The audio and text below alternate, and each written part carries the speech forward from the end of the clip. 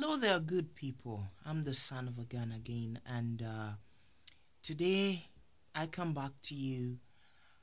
And today, what I happen to be talking about is nothing other than the mass shootings in America. It happens to be called the hub of security sometimes, the superpowers of the world. And if I started narrating or breaking down who exactly they are, I would lose myself onto that journey. But today is not what I'm going to be really talking about. What I'm talking about is the mass shootings.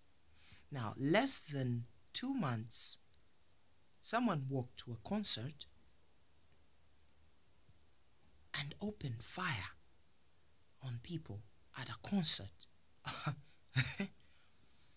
Open fire at people at a concert. Understand the casualties were 50, and then maybe the dead people were quite many. And in less than 3 months, here happens to be now another one who walks to a church and opens again fire. Now, the FBI assistant director is saying is anger. These people are angry.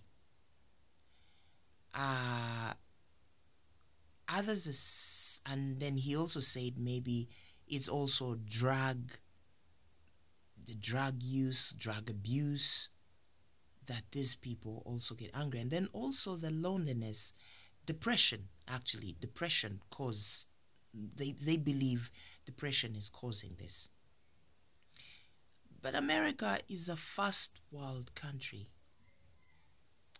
And I will not say it is paradoxic, but it's a first world country, and we expect them not to be as depressed as we who live in the third world countries. But they get depressed, and they even get to kill each other. At a big scale, at a large scale, someone gets up and plans to go and finish off more than 10 people. I cannot slaughter a chicken. Someone gets up and points a gun, poo, 1, poo, 2, 3, poo, what?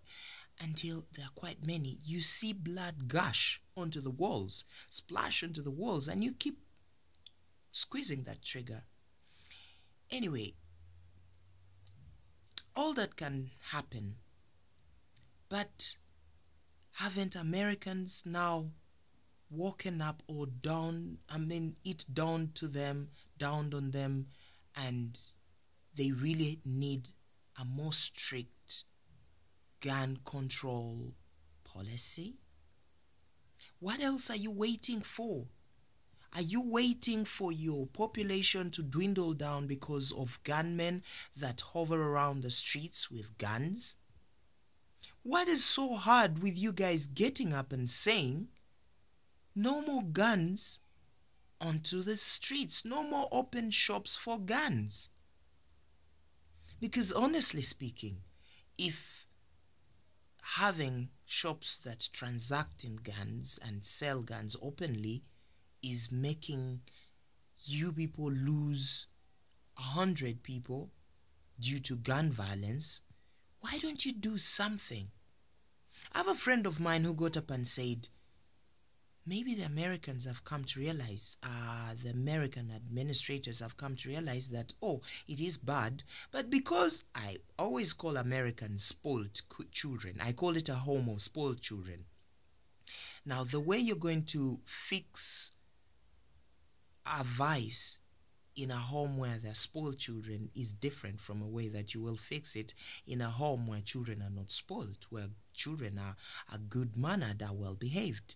So, my friend was telling me that the best way maybe to do this is maybe find these people, tell them, go kill them, shoot them, so that they may get to understand that, oh, this is really bad, and then maybe, because the last time I was looking at a program on CNN, and Barack Obama was breaking down to tears, but there were so many Americans who were saying, no, let us have these shops open.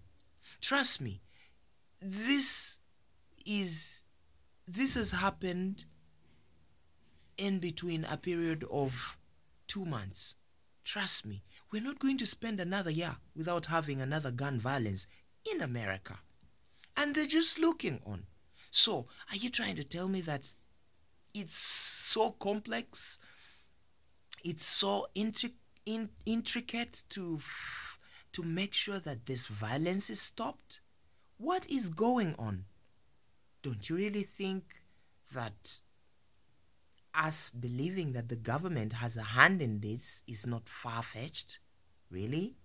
So, I really think you American administrators, save your people.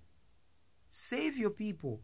If you are not responsible for this gun violence, save your people. Otherwise, try to be, this democracy thing of yours, it never works. We understand it's more of a way of hoodwinking the world, but it never works. So, if democracy is making you lose loved ones, lose husbands, sisters, brothers, children, how about you fixed it? It's been a great pleasure speaking to you again. I've been the son of a gun. Good evening.